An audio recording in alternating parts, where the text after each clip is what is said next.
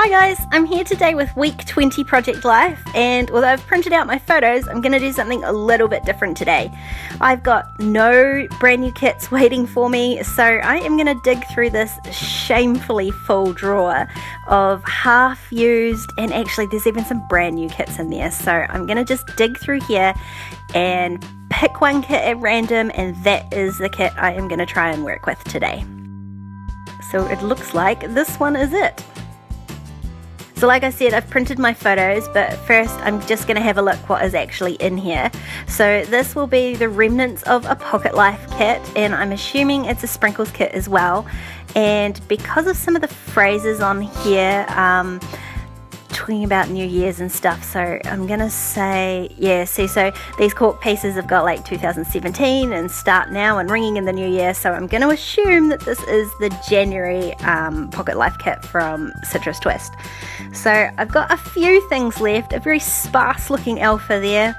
There's lots of these die cut pieces, some tiny word stickers, some little enamel pieces, those cork bits. There are a couple of the cork ones that were more generic rather than, you know, New Year's themed, so I think I'll be able to use those. There's the really cute stamp set and a few of the papers. So, oh look, there's a 4x6 card as well.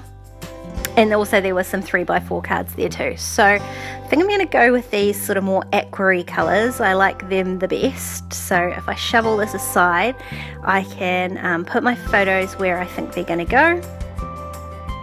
And then just see what we've got in terms of cards. So this one is perfect, Snug Life. It couldn't have been any more perfect. We had a snow day and I've got a photo of Shane and Lily all snugged up with a blanket. So that went perfectly. And the rest of the 3x4s I'm just sticking really simply, just again with that sort of teal colour. This one here I reckon I can use, even though it says 2017, I can cover that up with a photo just by adding the tag there. So I can decide whether to use the darker teal or a lighter teal at the top, but I think I'm going to go with the darker one just to pull out some of the greens in that top photo of Lily. So once I've trimmed that down, I'm pretty much ready to go. So I really want to add those cork pieces. They're just, they're really pretty. So I've started with the Start Now one, and I was going to add these like word die cuts, but I really just didn't like them. So I'm going to try something else. I'll just start with this card anyway. So stick my photo down so it just sits on the bottom of that 2017. Normally I'd have it much more centered, but once I add the tag in there, I can cover up all of that 2017. Now I'm working again with these pocket pages that are like, they're so not even, so I am having to trim out quite a few of the cards down from 3x4 to whatever size it is that fits in here. I mean, I'm almost having to trim almost 1/4 of an inch off them, so it's quite disappointing, but I'll make it work.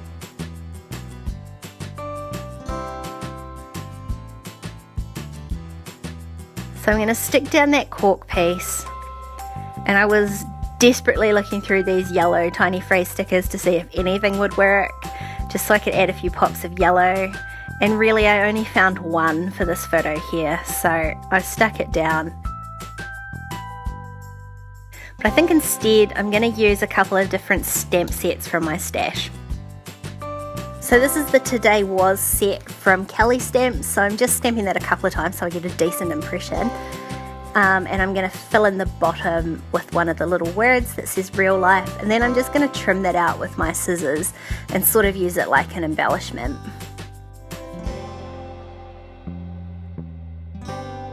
Except because I had already stuck the cork piece down, I wasn't really sure where this was going to go. Sort of wanted to layer it, but I mean, I've already stuck it down. So I just trim a little piece off the top, and I can sort of slide it under just until it meets the glue, and that looks fine by me. And then I'm going to add one of the stamps from the Citrus Twist set. Just stamp it 3 times, just sort of a bit of repeat stamping there, and for now that will do. And so this photo of Lily, I really wanted to use the At Home stamp set from Feed Your Craft. It's got some really cute phrases in there that will work really nicely. Instead of the Stays On, I'm using the Versamark ink for these ones. So I'm just going to layer up a few of the stamps. I love these ones. The stamp set's got all these tiny little words as well. So I'm going to add one more to that card I did down the bottom. And then add one of the same size ones to the top of this cluster of stamps. And that's pretty much it for that photo. And this one here, at first I thought I was going to use this 100% real life. We had, like I said, a snow day, so I wanted to add that on, and I wasn't sure where I was going to put it. And then I found another stamp that says it's a good day to stay at home, and I really wanted it in the bottom right hand corner there, but because of where the other cluster on that other card was, it sort of felt like it would be too heavy down there, so I decided to put it up on the left instead.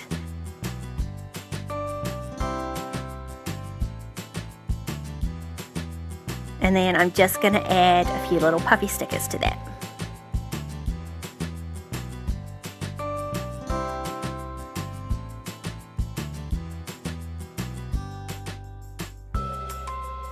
Now this card here is literally just going to get 2 stamps, one from the Citrus Twist set and another from the At Home Feed Your Craft set. Just going to stamp them on the wee label that's printed on the card, and that is pretty much it.